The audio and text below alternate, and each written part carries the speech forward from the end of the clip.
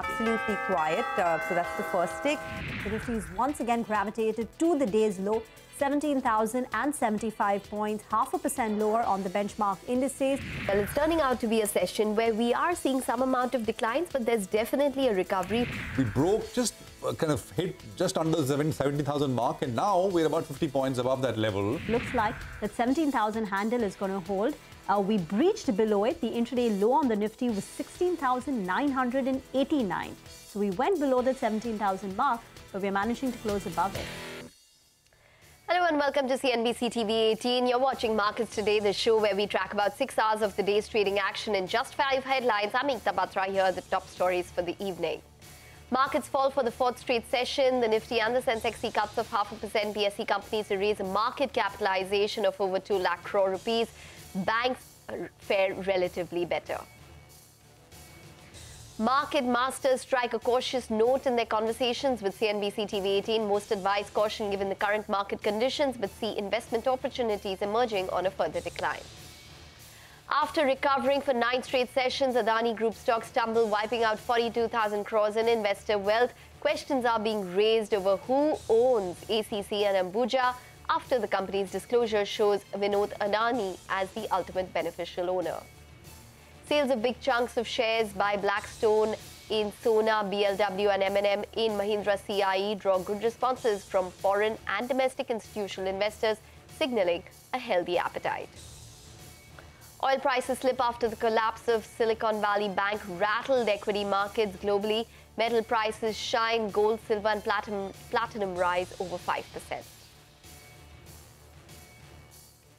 Hello and welcome to the show. Well, no respite for the bulls. The markets did fall for the fourth straight session. The Nifty and the sensex saw cuts of 0.5% each. The BSE companies raised a market capitalization of over 2 lakh crore rupees. Banks, however, relatively were better. Prashant is here with the details. Well, we had a down day once again, although like yesterday, the market did recover quite a bit from the day's low. First things first, the Nifty did break 17,000 intraday, but then we closed above 60 or 70 points above it, which at the margin is perhaps some relief, but it was still triple-digit losses coming in the Nifty. The banks, of course, have been the weakest part. Bank Nifty also ending sharply lower. Both the Nifty and the Bank Nifty, of course, have already broken their respective February lows, and they've gone even further lower. Banks did, starting at about 11:30-12, see some recovery from their respective lows. So there was that bounce that they closed with. The big sectoral losers, as I said, banks and PSU banks in particular. IT services lost, mid-cap tech, especially with regards to fears of exposure to some of these banks in the US. Metals and real estate are the other indices which were down as well. After many days of recovery and repair, which we've seen in Adani Group stocks, today it was a down day. So Adani Enterprises, Adani Ports, Adani Power were some of the names there from that pack, from that group, which were sharply lower as well. Now, coming to the large cap losses, again, financials formed a large part of it. Banks and non-banks, HDFC Life, Kotak Bank, Bajaj Finance were some of the top losers, but there were also names like Mahindra and TCS, which were lower. The gainers today in the form of Titan, BPCL and Bharti, far and few in between. Market breadth was negative, 2:1, declines to advances.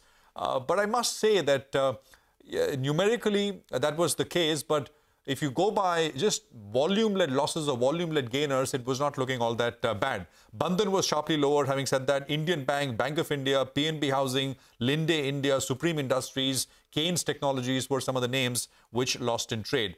There were gainers as well. Sona Comms, you had Gland Pharma, Mahindra CIE and Sequent Scientific, some of the broader gainers. All in all, a disappointing day for bulls if you were hoping that having broken Feb lows, the market halts a little bit, but 17,000, at least on an intraday basis, is also gone.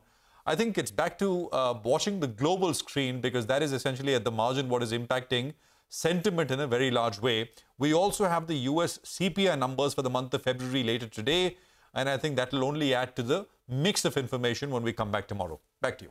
Okay, all right, Prashant. Thanks very much for that. So the intraday low on the Nifty was 16,987. So that probably becomes the near-term support that the street would be watching. But on to the second headline now. Market masters strike a cautious note in their conversations with CNBC-TV18. Most advise caution given the current market conditions, but see investment opportunities emerging on a further decline. Shankar Sharma of G-Quant Investec said that the Indian market was doing better than other countries, while Tahir Badshah of Invesco Mutual Fund expects 2023 to be difficult for Dalal Street. We also did speak to Gautam Shah of Goldilocks Premium Research, who expects to see more downside for the markets going forward. Structurally, India is far, far better than most other countries, in the world. Ultra low rates basically propelled money towards the riskiest part of the market, which is the VC market, and that led to all kinds of unmerited businesses burgeoning, and people either giving equity or debt also burgeoned alongside. And SVB obviously, were the beneficiary of that boom, and suddenly we found that it wasn't so. I don't think this is a structural problem. 2023, at least to me, looks to be a difficult year from a market perspective. And therefore, to that extent, I mean, while we are amongst the flows and, the industry has been once again seeing some recovery as far as flows is concerned, we are moving in reasonably, cautiously. I don't really see any hurry to get into the market in a big way. I do believe there is more downside. There is some minor support around 17,100. But I think for a very long time, we have been working with a minimum target of about 16,800. So I think we are going to get there. Another big problem was that India corrected almost on a standalone basis till a month back. So we had our own issues to deal with. And now with what has happened globally around the SVB episode, things look quite ugly on the global markets as well, put together US and Europe. So things don't look good. I don't think this is going to resolve in a hurry. Expect a lot more weakness before things get better. Okay, so that's all the market opinion. But how is the Indian tech industry reacting to the Silicon Valley Bank crisis? Reema Tendulkar is here with the details. Thank you very much for that. So the street fears that the BFSI revenue, the financial sector revenue for the Indian IT companies will come under pressure. Now remember, US BFSI roughly contributes about 30 to 35% of the overall Indian IT companies' revenues. And given what we are seeing in the banking space there with SVB collapse, the fears of a contagion, the fear is that this banking revenue will come under pressure. But here we need to differentiate between the large cap US banks like JP Morgan, Wells Fargo, and the regional banks. The fear right now, the panic is on the regional bank. What we've learned from analysts is that the large cap Indian IT companies have an exposure to the large cap US banks, which are unaffected so far. The mid-cap IT companies may have some exposure to regional bank, which is where there is some amount of uncertainty and question marks. So now this is an ambit note, and this is where we've picked up the client data of some of the mid-cap IT companies. Now, Coforge has an exposure to Fifth Third Bank. It's one of their large, clients. And Fifth Third Bank, remember, is a stock which was under pressure yesterday, down 13-14%. Infosys has an exposure to First Republic Bank. So despite all the assurances, First Republic Bank share prices were down 61%. So the street fears that if these regional banks see some pressure, then their revenues, which flow through into Indian IT companies like Infosys and Coforge, will come under pressure. But even if there is no contagion impact, even if there is no collapse in the other banks beyond what we've seen so far, the worry is that banks are likely to turn cautious. They will go into capital conservation mode. They will hold on to their capital. They may not spend on their tech budgets. The deal ramp-ups may slow down. The sales conversion cycle will get longer, and therefore the earnings visibility may get dulled a bit in the near term. Okay, all right, Reema, thanks very much for that. But let's move on. The third headline for this evening. Adani stocks were under pressure today after recovering for 9 straight sessions. Investor wealth to the tune of 42,000 crore rupees got wiped out today after all 10 stocks ended in the red. A Morning Context report published on Monday, 13th of March, reported that Ambuja Cements and ACC are owned not by the Adani Group, but by Vinod Adani-controlled entities. CNBC-TV18 has gone over the disclosure made in the open offer document for Ambuja Cement and verified the same. The disclosure reads, and I quote, "The ultimate beneficial ownership of the acquirer is held by Mr. Vinod Shantilal Adani and Mrs. Ranjan Ben Vinod Adani, end quote. The point of concern on this is that the Adani Group had indicated in its response to Hindenburg's allegations that Vinod Adani is not a related party. We await a response from the Adani Group for greater clarity on the subject. Well, on to a CNBC-TV18 exclusive then. Bandhan Group is planning to enter the insurance sector. We learned from sources that the group is looking to enter the general insurance business first, followed by life insurance. This comes after the group recently met with officials from the insurance regulator IRDAI expressing their intent. Yash Jain is here with more. Well, that's correct. So the insurance regulator IRDAI, since a very long time and again, has been saying and talking about more players coming into the insurance space. And what we're given to understand from our sources is that one of those new companies coming into the insurance market could be from the house of Bandhan Group. What we've been given to understand from our sources is that Bandhan Group is planning a foray into the insurance market. This includes both general and life insurance companies. But the first objective will be to look at the general insurance market, and then after once that is settled, to look at the life insurance market. What we've been given to understand from our sources is that Bandhan Group management recently met the insurance regulatory body expressing this desire to enter the insurance market. And one very important point which sources tell us came out of that conversation was the group is looking at both options, that is organic, which is through establishing its own company, and inorganic, which is through the acquisition route. What we've been given to understand is that Bandhan Group is already speaking to a lot of existing general insurance companies to explore the inorganic or the acquisition route as far as entering the insurance market is concerned. At the same time, the group is awaiting the amendments in the insurance space, which is essentially waiting for the parliament approval, because that will help the group to commit a lower capital to start a new greenfield general insurance company. Of course, at this point of time, Bandhan Group is present in the banking space, along with it in the mutual fund space, and this will be an important addition in the form of insurance. Okay, all right, Yash, thanks very much for that. Well, let's move on. Sources are telling CNBC-TV18 that the Income Tax Department survey at Cipla is focused on tax avoidance and violations, and that the department is investigating wrongful claims under multiple sections of the IT Act. Tim is here with details. Well, that's right. What sources have told CNBC-TV18 is that the Income Tax Department, which took survey operations at Cipla on 31st January, have focused on violations and tax avoidance. However, we are given to understand that no tax demand has been raised so far by the IT department, but preliminary investigations are looking for wrongful claims and deductions. Here, under Section 80IA, investigations allege that Cipla has made wrongful claims of about 400 crores under this particular section. For the benefit of our viewers, Section 80IA provides for deduction of 100% of profits and gains derived from specific businesses for 10 consecutive years in a block of 15 years, only up to a certain period. Not just this, IT department alleges 1,300 crore of wrongful deduction claimed for R&D. Section 35 of IT Act actually provides for deduction on expenditure incurred for scientific R&D, ranging from 100 or 150% on case-specific basis. Taxman also alleges tax avoidance on funds given as benefits to doctors and medical practitioners, amongst other violations. Cipla, in its response to CNBC-TV18, shared that there is no claim or demand made on us. Cipla, in an exchange notification on 6th Feb, had shared that the company has fully cooperated with the IT department in providing details and documents. Cipla continues to do so on all items indicated by the IT department, end of quote.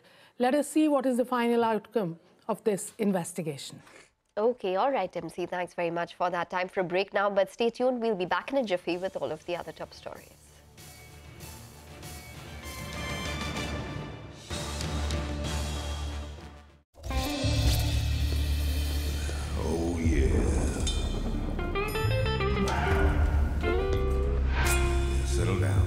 Naturally हर दिल बोले वाह वाडीलाल। लड़की तेरा नाम क्या है, पूछे वाले पूछे तो बता तेरी पहचान क्या है। तेरा नाम गूंजेगा तो उठेगा एक तूफान, हिलेगी जमीन मचेगा घमासान। तेरा नाम गूंजेगा जब हर गली हर मकान देखेंगे फिर गेम तेरी से। ये है शुरुआत तेरी, अब हर जुबान पे होगी बात तेरी। देखिए पहला टाटा वुमेन्स प्रीमियर लीग 4 मार्च से जियो सिनेमा पर बिल्कुल free. Welcome back. You're still tuned into markets today. Let's get to the rest of the headlines that we're tracking for you. The fourth headline this evening, Mahindra CIE gained close to 3% after M&M sold 6.1% stake in the company to Societe Generale in a block deal. Vivek Iyer is here with the details. Stock in focus is Mahindra CIE, now along expected lines, and as we reported yesterday, the Mahindra and Mahindra Group, that held a little over 9% stake in the company at the end of the December quarter, yesterday sold almost 6.1% of the total equity, changing hands at a little over 357 rupees a share. Now, this is along expected lines. Mahindra and Mahindra has already informed market participants as well as the exchanges that they would slowly be exiting from this particular venture. The stock, in fact, after that particular announcement and also the announcement from the company that they would be exiting certain loss-making businesses and loss-making entities, actually saw a bit of a re-rating. However, given the fact that Mahindra and Mahindra held a little over 9% stake and right now they've exited 6.1% stake, what they decide to do with the remainder 3% stake continues to remain a bit of overhang as far as the stock price is concerned. The stock continues to remain in focus, especially given the large block deals that we are seeing in the entire auto ancillary space. All right, Vivek, thanks very much for that. Staying with stocks in news, Sona BLW rallied 6%, post a steep correction. This is after the brokerage firm CLSA issued a buy rating on the stock, saying that the business thesis remained intact. Sonia's here with the details. Just to put it into context, yesterday Blackstone exited Sona BLW completely by selling their remainder stake for over 4,000 crores. Now that caused a little bit of jitters, right, as to why Blackstone is exiting Sona BLW, and is that a concern in terms of what the way forward would look like? But I did put out a piece where we mentioned that the business for Sona BLW is very strong and the growth outlook is pretty good. In fact, this morning as well, CLSA put out a note where they said that the stock's recent decline is due to some concerns over the continuity of the management post Blackstone's exit. However, Blackstone's exit has not changed their thesis. So just to put the numbers into perspective, it's been a very strong business. As of Q3, the quarter gone by, the company reported its highest ever revenue, EBITDA as well as profitability, and the margins are also likely to increase going forward, says CLSA, because of a better product mix. Now, if you look at it, the financials over the last 5 years have been very strong for Sona BLW. It's been a 34% compounded growth rate on the revenues for the last 5 years. The EBITDA has seen a very strong growth as well, and now over 60% of the order book for Sona BLW comes from the electric vehicle space. So electrification is the big theme both globally and locally, and Sona BLW is a big beneficiary of that. Hence, after Blackstone's exit, there was a little bit of a downtick, but now the stock has recovered in considerably from its lows yesterday. Back to you. Okay, all right, Sonia, thanks very much for that. On to the fifth headline this evening. Then oil prices continue to slip after the collapse of Silicon Valley Bank rattled equity markets globally. This sparked fears of a fresh financial crisis. Manisha Gupta is here with the details. Well, yes, the crude prices have fallen from the highs. We almost did $87 a barrel on the higher side, and from those kind of levels, we did see a break below $80 a barrel too. So for the week, we have seen 4% of a decline, and for the year 2023, we are down by nearly 7% now. At these current levels, the crude prices are trading at a 3-month lows. While there is support from the decline in US dollar and the fact that China demand could still come back, EIA for one says that the Chinese demand in this year will hit record highs. But at this point in time, it really is about risk aversion. Markets are following macros. The kind of sell-off that we've seen in the global equity markets and the fact that the Chinese demand is still uneven, even fragile. The US bank crisis, the contagion fears and the concerns about recession, all of that seems to be weighing on to the crude oil prices. So much so that the market now feels that for the very near term, you could be looking at the crude oil prices falling all the way up to $78 to even $76 per barrel. The second half of this year is expected to see some strength. The markets will also keep an eye on the US CPI numbers or the inflation data, and further direction would come in from that. Okay, all right, Manisha, thanks very much for that. But in fact, stay with us because prices of precious metals are shining. Gold, silver, platinum prices have gained over 5%. Take us through the risk off that we're seeing, which is a gain for a lot of these precious metals.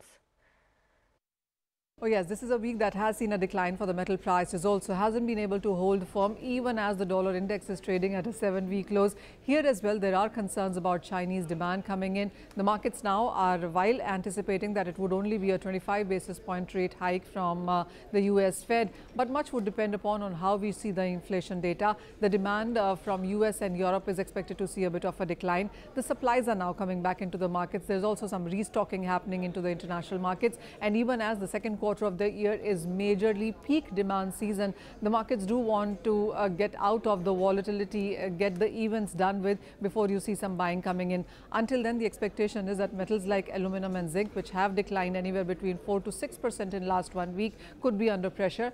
Copper, even with all that is happening, is 1.5% on the higher side for this week. So copper, steel, iron ore, these metals are doing well. The other metals slightly under the weather.